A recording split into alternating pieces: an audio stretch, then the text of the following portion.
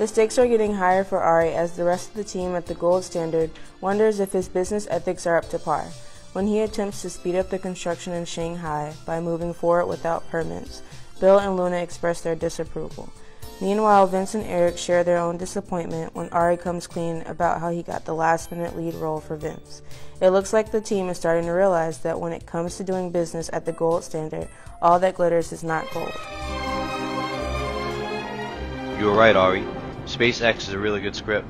Vince wanted to do something different, and I think a lead role in a movie like this will definitely allow him to gain a whole new fan base. It seems like you're finally getting your head in the right place. Eric, you realize who you're talking to, right?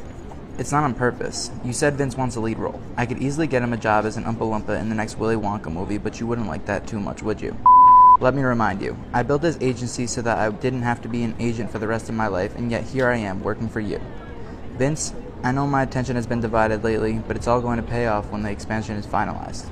You keep saying that, Ari.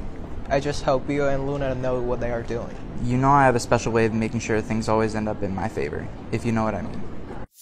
Well, it looks like you put out the fire with Vince, but does he know exactly how you got that role for him? Ryan Reynolds isn't exactly known for dropping out of a lead role at the last minute. Tina, whether or not I just so happened to run into Ryan at Nobu for lunch and possibly mention that the movie was going to be a flop has nothing to do with him deciding to drop out of the movie. And do you really think Vince and Eric are going to care how I got him the role?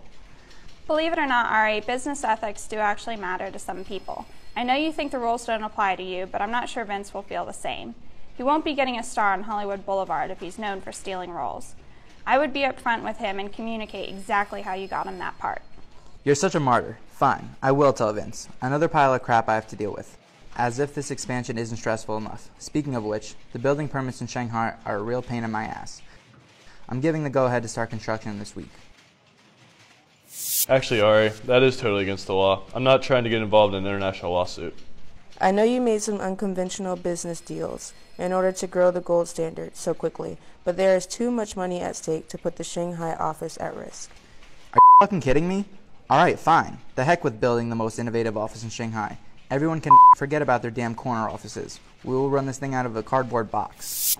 Eric, you guys will now refer to me as Helen Keller because I'm a fucking miracle worker. You know the new Warner Brothers movie? Well, Vince is now the lead role of the film. Are you serious, Ari? We thought that the role was casted by Ryan Reynolds. No, not anymore. I just got off the phone with Warner Brothers and they said that Reynolds backed out and that they want Vince as the star, and I agreed. Wait, you already agreed without even talking to us? We are going to have to start looking for new representation if this is going to be the way you do business. I can't put my career at risk because you want to take shortcuts, do the work, and find the roles the ethical way. Feelings? Ethics? What is this, Girl Scouts? How do you think I got where I am?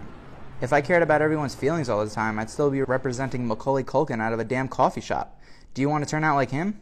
Ari, I expect you to fix this before next week.